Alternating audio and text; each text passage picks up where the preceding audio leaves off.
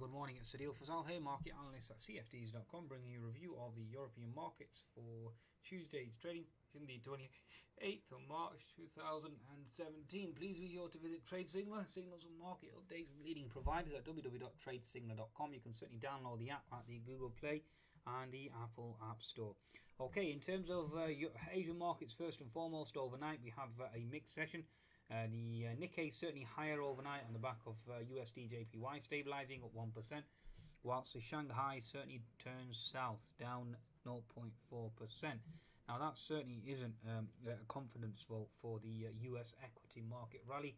It generally shows that it was more of a short squeeze led by Snap, given the fact that the underwriters, given the fact that they're now underwater, have issued buy ratings and triggered a potential short squeeze in Snap, which obviously led the rest of the sector higher as well. Also, with regards to talk about Mr. Trump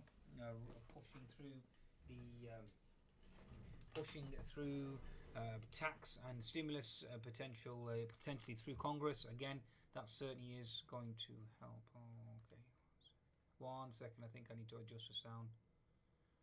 Recording devices, properties. Levels, look how low that level is. Okay, here we go. Okay, that's better now. Hopefully you'll be able to hear me now. Okay, thank God. Okay, so yes, basically what I was referring to there is Asian markets mixed, with the Nikkei higher whilst the Shanghai down 0.4%. Certainly a negative sign in my book in terms of analysis. Okay, we have concerns with regards to Trump's reflation trade now running out of steam and potentially reversing. Okay, this morning we have rhetoric again with regards to the ECB, hawkish rhetoric once again. We have two potential hawks. Okay, Germany's representatives on its main policy-making body, Jens Wiedmann and Sabine Laustenschläger, urged it to prepare to wind down its aggressive stimulus policy as soon as economic conditions obviously allow it, which obviously is now. Okay, so certainly mixed message overnight. No real confidence in terms of the US equity market rally that was led by Snap in terms of its potential short squeeze. Okay, now in terms of economic data this morning, we've had economic data out from Italy, certainly negative in terms of growth and potential going forward. We have industrial orders down, we have industrial sales down as well, so that stronger euro and hawkish ECB certainly is hurting the potential growth opportunity, so bear that in mind. Also, we've had a rally in oil on the back of Iranian comments, just basically alluding to a potential extension in OPEC cuts. Certainly has triggered a short squeeze in oil, and that certainly is helping the equity market as well. Also a rally in copper as well, from the pivot low of 255 to 262. So again, looking at resistance now, certainly looking top heavy. In terms of economic data and the news flow for the rest of the day, you have good trade balance. We have S&P Case-Shiller home price, consumer confidence, and Richmond Fed. Then we have Fed speakers, George, Yellen, Kaplan and Powell speaking later on, and then obviously we have the API crude data as well, so should get interesting later on in the afternoon. So US equities certainly pushed higher, certainly have short squeezed higher. Let's just look at US equities first and foremost. S&P 500 remains lower lows, lower highs. S&P certainly into resistance, given the fact that it's retraced back into that fib 61%, and therefore looking to expected to move lower. In terms of the Nasdaq, okay, so Nasdaq certainly double topped around this 5380 zone. So looking for resistance at this 5380. Again, you've had a lower low. Now we're looking for a lower high. Okay, from my understanding, and certainly looking to potentially move lower. Certainly looking for weakness regardless. Okay, the bear flag formation still exists and still remains. So bear that in mind. You're looking at a potential flush here on the Nasdaq. And again, a bearish pattern certainly exists, so one can't ignore that pattern, okay, in terms of that bear flag, unless that green candle is negated. So we trade above 5430, the bears remain in control until, for now. You have this left shoulder here, obviously you've got the head, classical HNS formation on the actual Nasdaq itself. So again, if we use the pivot high of 5430 down to the neckline at 5330, you're looking at 5230 drop. Okay, so down to 5200 on the Nasdaq. Okay, given the fact that the Trump reflation trade certainly has run out of hot air. Okay, now, and given the fact that we know that the US market setup is bearish and therefore buyers will obviously turn bearish, therefore one would then presume that US, or should we say European equities, should certainly be a negative as well. Okay, so let's start off with the German DAX. DAX daily chart at the moment has closed a gap close the gap at 12.060. Again, looking for resistance there.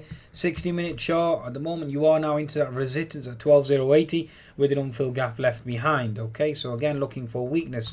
10-minute chart, unfilled gap at 11.997, 11.990 zone, looking to potentially close. So, and given the fact that DAX is into resistance, certainly looking for risk aversion to kick in here. Okay, looking at the French CAC now. Let's go to the French CAC.